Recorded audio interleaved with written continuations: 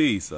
Willfully, this is the last time that I'm going to be elaborating on this Rachel Dolezal incident, but there's a few other things that I wanted to mention that I didn't mention in my other video, and after seeing some more of the media that's being spread, I think that it's important for me to elaborate further on this. Probably about a few weeks ago or something like that, I posted an article on my website. You can read it at atlantischool.blogspot.com, or just go to Google and put in Atlantis School and my article will come up. It's dated, so you know that I posted this weeks ago. But the article is part one of a part two series called The Amazing Race. And one of the things that I explained in the article is what race actually is. And a lot of people don't understand it, that it is a sociological term. It is pseudoscience. Race is not based upon biology or anything like that. You take it all the way back to the 1900s of Europe, not the United States, Europe, you start seeing the basis of race starting to be formed. Take it all the way up to the 1920s here in the United States, and you have an anthropologist who's Caucasian by the name of Ernest Elbert Houghton that used comparative anatomy to codify what race actually is. So what he did is he took an anatomy scale and put white folks on one end and blacks and monkeys on the other end. And he began to codify what race actually is as far as supremacy and inferiority. And that is when race and racism began to be actually codified. It doesn't mean that the idea of racism didn't exist. I'm not saying that. What I'm saying is it was codified in a comparative anatomy perspective, based upon the work of anthropologist Ernest Elbert Houghton. So like I said, if you want to go check out my article, which is give you a lot more insight into what is going on, just go to atlantischool.blogspot.com, and it's part one of the article, and then I'll be posting part two, in the next week or so. And when you understand what race is, you understand that it is an illusion. There's no white genotype. You know what I'm saying? You have people who have more melanin than other people. But the idea of a white race and a black race is basically pseudoscience. You know what I'm saying? So when you hear someone like Rachel Dolezal saying that she doesn't identify with being white, if you understand what race and racism is, then you can understand, like, oh, okay, maybe she's not buying into this construct that has no basis in science. I can understand that, at the same time, when you look at the decisions that she's made in terms of disassociating and disconnecting from her parentage, that's not right and exact. Anyone that does that, it speaks to some degree of trauma that they must have suffered as a child that makes them feel and think that they want to disassociate and disconnect from their parentage. She's not alone in that instance, because there's people that do that all the time. We have people in our own families that do that. For example, you may have a parent who was raped by a man and had a child out of that circumstance, and that child may not want to identify with that father or that parent because they, want to disassociate and disconnect from that trauma. You may have the mother who was raped that wants to disassociate and disconnect from the child that was born out of that, because she may feel that, that trauma is something that she doesn't want to reconcile. You have situations where children were born out of incest, and that child may not want anything to do with the parents. You see that in various different ways in terms of ancestry. You also see decisions being made based upon trauma like that because of religion. I've known people who felt that they grew up in a strict religious household, and because of that, they don't want nothing to do with Christianity. They don't set foot in the church. They don't talk to Christians.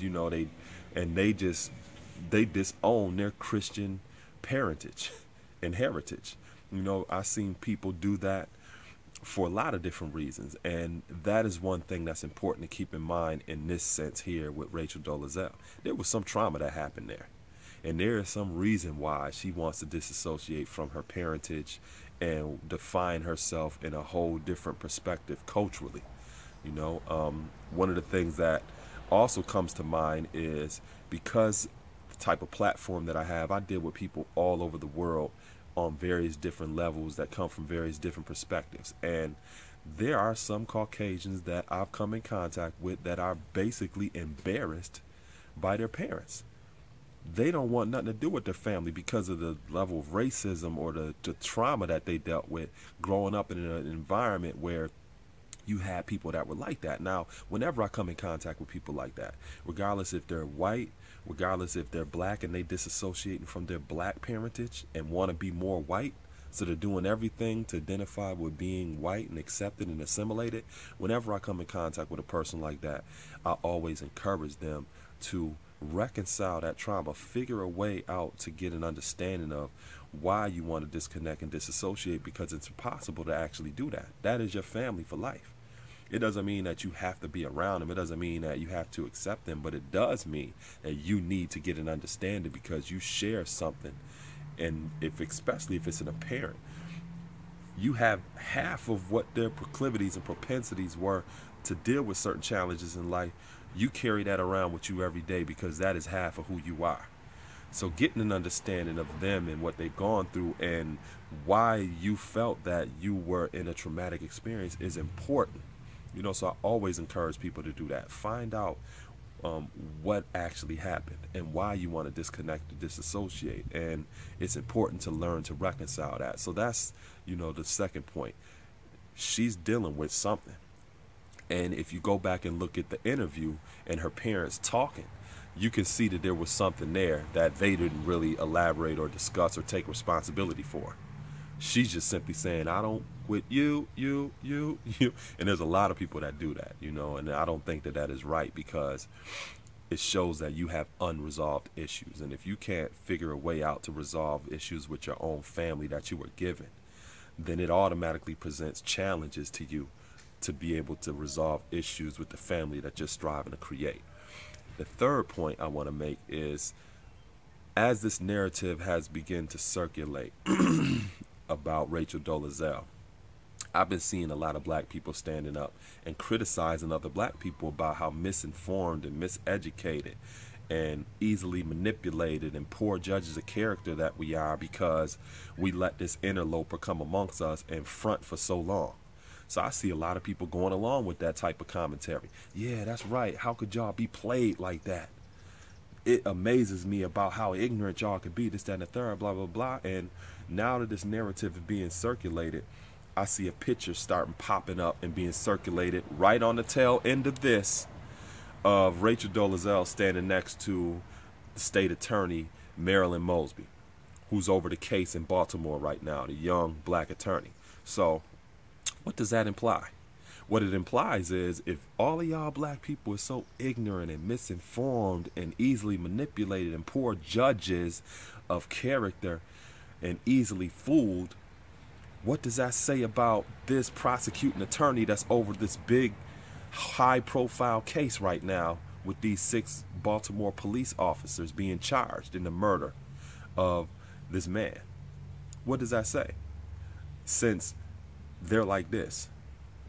So if y'all black people are so ignorant and misinformed and easily fooled, she must be too. So it implies that there is some degree of incompetence in this prosecuting attorney. And when you are going to start seeing the flaws crop up in this case and it being manipulated in a way to support the interests of those who want to see these officers not charged, those of y'all who've been sitting up here putting black people on trial, you're not going to have nothing to say. Because obviously, if all of y'all black people is ignorant and misinformed and poor judges of character, this prosecuting attorney is too, because she's like this with Rachel Dolezal. So be mindful. Don't take nothing on face value. Stay informed and don't take nothing on face value. Watch the way the media spins stories in order to reinforce what I said in the last video about social economic engineering, striving to reinforce a certain status quo. And don't be so easily pulled into commenting on certain things or liking certain things or sharing certain things in order to increase the type of analytic data that allows a lot of these companies or these institutions or government agencies to get a pulse on what they can put out next to have people become more sheeple.